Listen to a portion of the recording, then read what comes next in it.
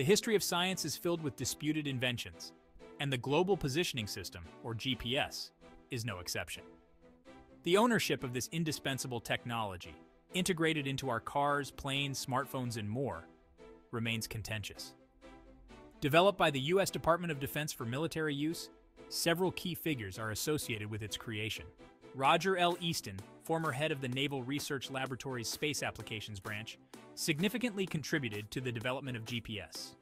His work on timation, which utilized passive ranging, circular orbits, and high-precision clocks, laid the groundwork for modern GPS.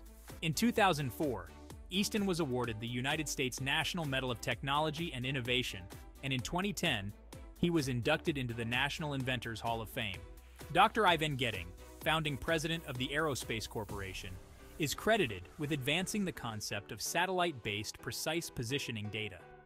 His proposal for a three-dimensional, time difference of arrival system was pivotal. Getting received the Charles Stark Draper Prize for Engineering in 2003.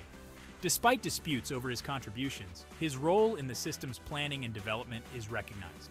Bradford Parkinson, often called the father of GPS, was the program's first manager from 1972 to 1978.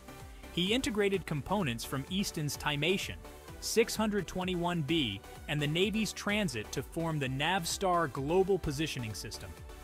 His leadership in engineering and implementation was crucial, earning him a place in the Inventors Hall of Fame.